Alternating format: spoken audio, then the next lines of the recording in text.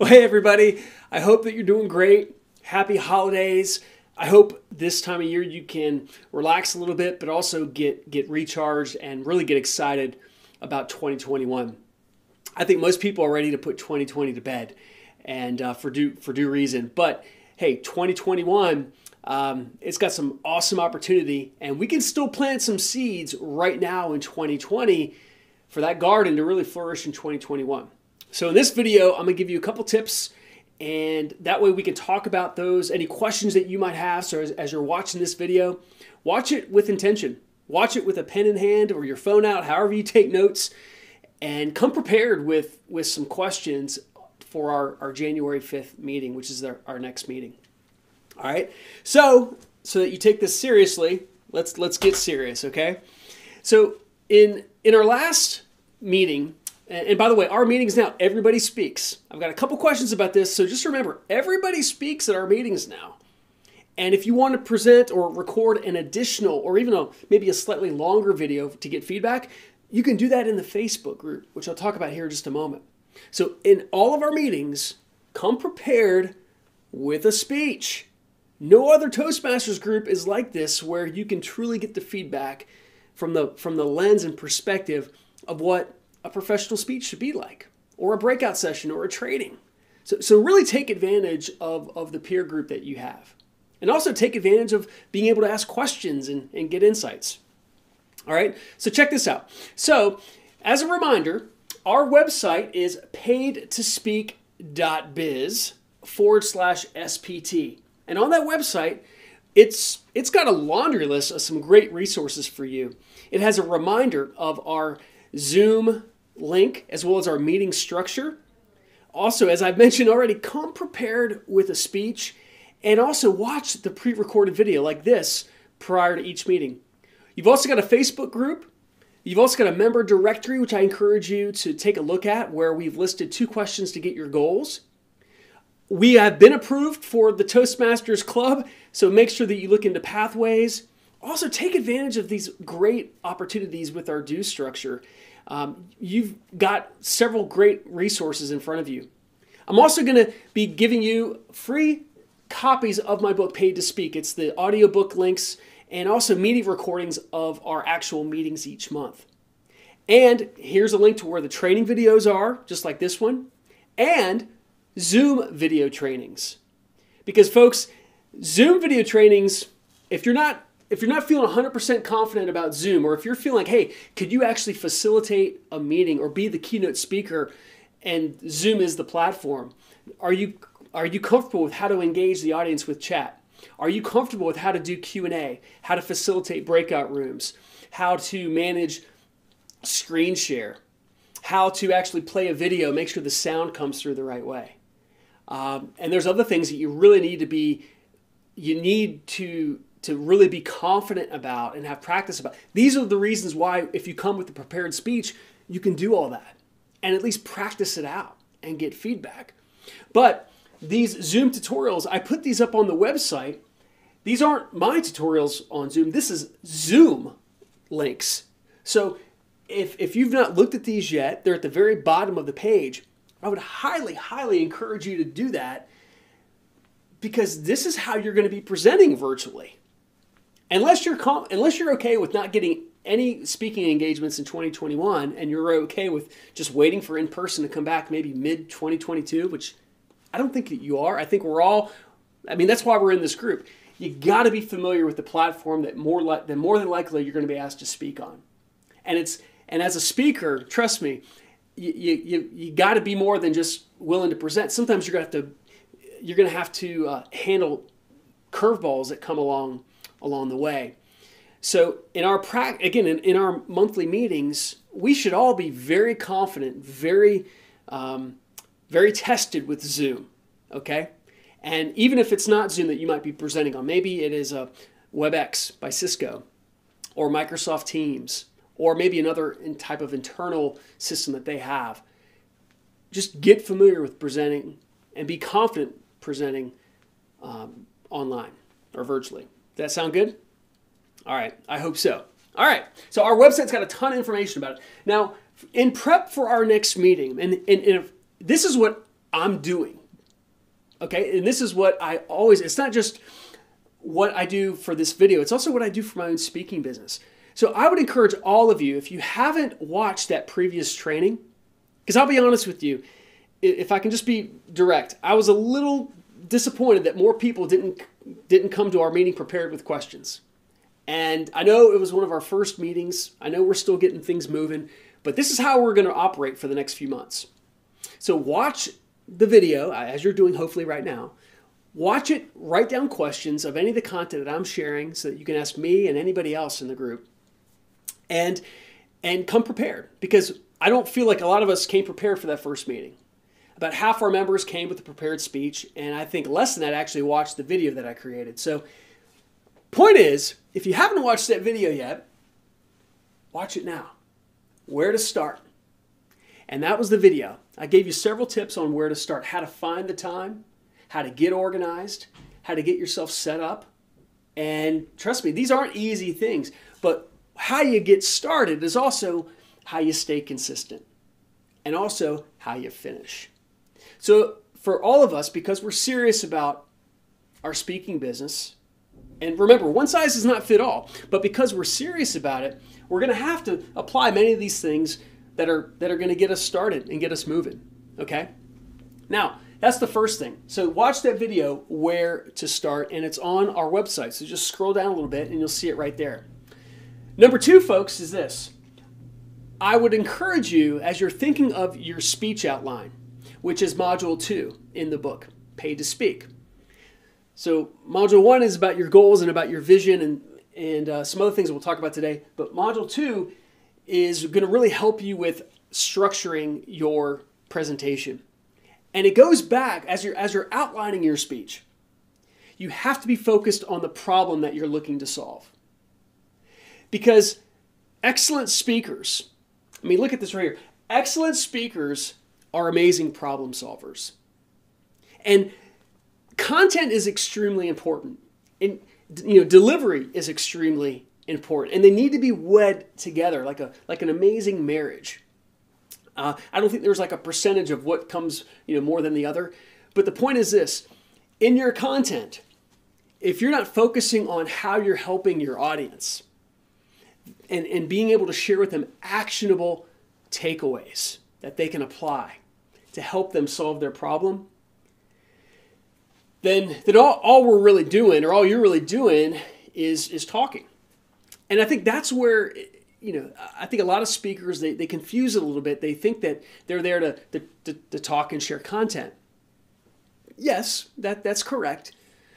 But if that content is not positioned to help the audience solve problems in their life, personally, professionally, both, then at some point very soon in that presentation, you know what that audience member is going to be wondering?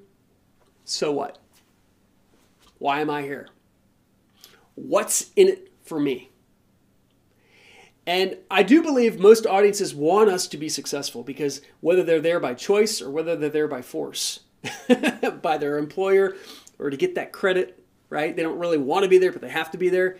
The point is, if you could focus on helping them solve problems, it doesn't matter why they're there. Because in the first few minutes of your speech, if you're focused on how you're going to help them, and you let them know what are some of the issues, that it also makes you very credible. That's how you get their attention. So yeah, the first few minutes is likability. It's building that heartbeat, as you'll hear more about in Module 2 of my book, which some of you already have. But the essence of this, and what I want you to focus on in your speech on January 5th, friends, I want you to focus on your problem. Give us a little 5 to 7 snippet of one specific problem that you can introduce us to, that you're helping your audiences solve. Okay? Because when you can focus on your problem, you know what you become? You become the expert. Or at least the perceived expert. And if you are the perceived expert, you know what that makes you? That makes you hireable. So even for me, I consider myself more of a motivational speaker, but I position myself as an expert in, starts with an M, ends with motivation, right? So I've been studying this for years and years and years. And as I outline my presentations, I let them know, hey, how many of you, by show of hands, have to be self-motivated to do what you do? And I look around the gallery, I look around at my live audiences in the past. There isn't one person that can't raise their hand to that. Everybody has to raise their hand. For all of us to be successful, we have to be self-motivated. So I position my expertise on how do we motivate ourselves and others. And then I explain why, and I dive into that with some examples. So look, so for you, I really want you to focus on not just having content to share for your next speech. I want you to focus on the problem, just one problem, not 5, not 3. You don't have that much time. In fact, 5 to 7 minutes really isn't enough time for just one problem.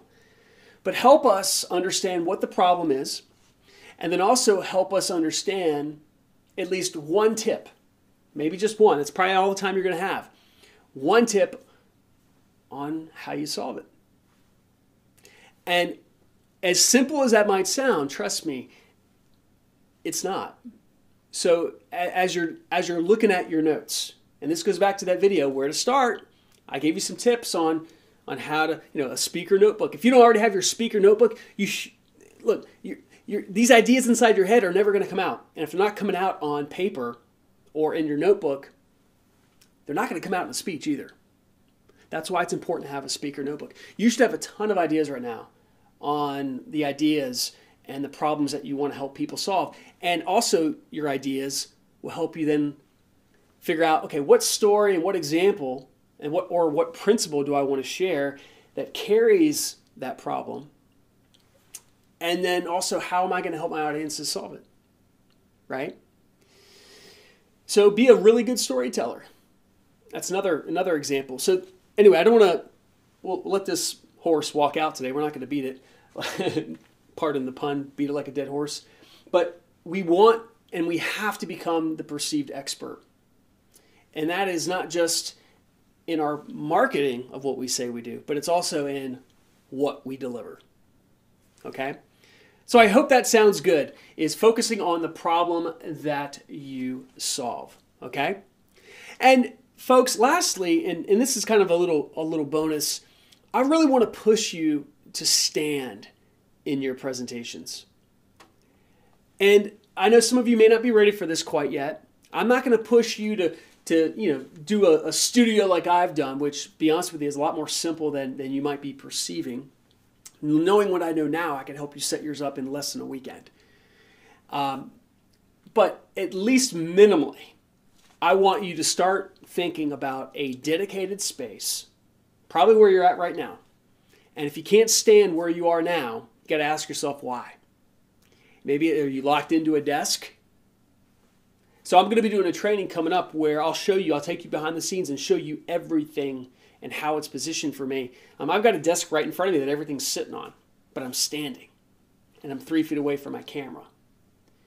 So even if you're still doing your laptop eye hole, push it back 2 or 3 feet. Stand. You're going to want to test this out. You're going to want to have a monitor right in front of you so you can kind of see what the audience is seeing. But I truly want to encourage all of you to stand, because I'm thinking from the audience perspective. And a meeting planner, my friends, a meeting planner is going to hire what they feel would be best. Like for a speaker perspective, the meeting planner is going to hire the best speaker that can deliver. So if you're sitting down and all you're doing is screen share, if you're even doing screen share, unfortunately, 9.9 times out of 10, another speaker that they might be looking at that has a slightly better setup virtually, guess who they're going to hire? They're going to hire that other speaker. So don't let yourself be ruled out. And I get real passionate about this right now, because one of the things that I've discovered this year, and this has been a real tough year for me too, a learning curve that I didn't expect and didn't even like, but I pushed myself through it. My virtual speaking, my virtual space, I don't even call it a studio anymore because I don't want to intimidate anybody, but my virtual space has gotten me it is the reason why I've been able to keep my business afloat and also have more speaking engagements on the books in 2021 than I did in 2020 a year ago. So it's low-hanging fruit because most speakers haven't done a daggone thing different. Maybe a little bit. Maybe they've gotten familiar with Zoom, but their space and how they're presenting isn't a daggone way different. And as you always need to be reminding yourself, meeting planners, conference organizers, speakers bureaus, agents, executives, whoever the people are that are booking speakers, and those are all the above, whoever they are always to select the speaker. They usually do it by ruling everybody else out. So you got to rule yourself in. So here's what I've done recently. I actually updated my virtual studio equipment. A few folks told me, hey, that link wasn't working anymore, or this item is out of stock. So what I did a couple days ago, I went back into my complete list that took me nearly a day to put together. And if you've not looked at this list yet, it's on my website, paytospeak.biz, and just click on the blog. Okay, just click on my blog and you'll see it there. And I'll even link to it as well in maybe the email or another way on our club website. But here's my point. If you haven't looked at that yet, then you don't know what you're missing in a sense. All I'm doing is giving you exactly the equipment list of everything that I'm using here. But also I'm giving it to you in 3 different options based on your budget. One of those is less than $1,000 budget to get set up with some sort of virtual space. And you might already have a lot of that equipment already. So it might cost you a daggone zero because you've already got it, but you just got to set it up the right way. So what I want you to do is to really prepare yourself in the next 2 weeks and push yourself in prep for our January 5th meeting to be standing. And don't do it for me. Do it for your speaking business. And I want you to keep doing it that way. Only when you're presenting. Only when you're presenting. Because the more you do it, the more comfortable you're going to feel doing it as well. And that is the key. That is the purpose of our group. So in the virtual student equipment list, friends, I've got option 1, option 2, and option 3. So option 2 actually has a nice DSLR camera like the one that I'm talking to right now. It's a nice, crisp, clean image. And option 3 provides multiple camera angle views. So I don't have my 3rd camera angle on right here, but it's got the whole kit in caboodle. And as you're looking at that list, one more thing I want to say, and I emphasize this throughout the whole document. Number 1, if I can help, let me know. We can set up a separate, like a coaching call, or if you have a quick question, let me know. But the way to look at it would be this. Your first speaking engagement should pay for the entire studio. And it's an investment that, number 1, you can write off because it's a business expense. And you might even have office space now that can be written off. Consult your CPA. But it's also an investment, and not for short term, but for long term. Because trust me, you'll be able to use this equipment for a while now. Virtual will be here to stay in some way for quite a long time. In person will come back, but never the same way that it's been. So virtual will always be a component of what's moving forward. So treat this like an investment in yourself. Okay. So folks, that's the quick video for coming up our meeting on January the 5th. So remember, everybody speaks. You'll be presenting in a small breakout room, maybe 5, 6 people. Everybody will speak. And if you don't have a prepared speech, then you'll still speak. We'll have some sort of table topic question for you. Get excited about the meeting. Get excited about watching other speakers and also giving them feedback and hearing that feedback. Watch that video as well, the getting started if you haven't already.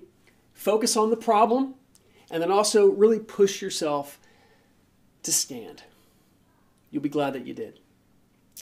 All right, friends. Well, we will see you on January 5th. Happy New Year, and we'll see you in the new year as well. So take care. Bye.